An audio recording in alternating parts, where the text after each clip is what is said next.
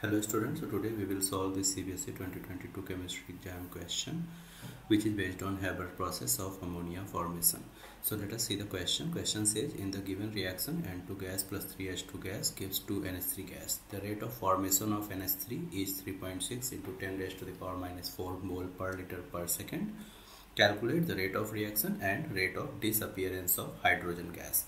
So let's write the given information. It says that rate of formation of NH3. That means rate of formation of NH3 dNH3 divided by dt. This is given as 3.6 into 10 raised to the power minus 4 mole per liter per second.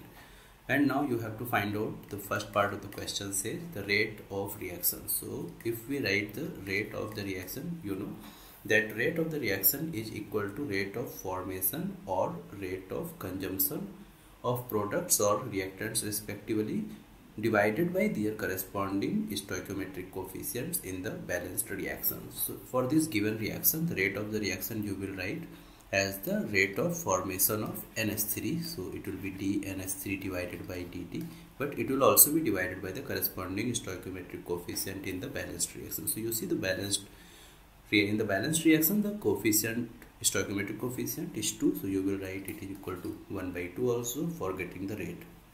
So let's put the value 1 by 2 into dNH3 upon dt is given as 3.6 into 10 raised to the power minus 4.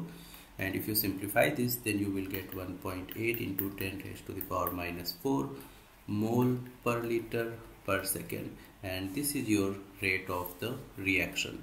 Now let's come to the second part of the question. That says we have to find the rate of disappearance of H2. So what will be the rate of disappearance of H2? In terms of hydrogen disappearance, you can write rate as equal to minus 1 by 3 d of H2 divided by dt. And from here you can write rate of disappearance of hydrogen, or if you put minus sign here as its concentration decreases with time, that will be equal to 3 times rate of the reaction. So it will be, and rate we have just got in the upper step, so just multiply that by 3, then you will get 1.8 into 3, that is 5.4 into 10 raised to the power minus 4 mole per liter per second.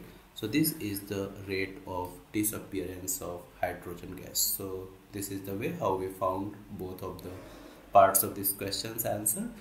So that's all. So thank you very much. Take care. Bye bye, and keep watching my videos and like my videos and subscribe my channel also to support me. Bye.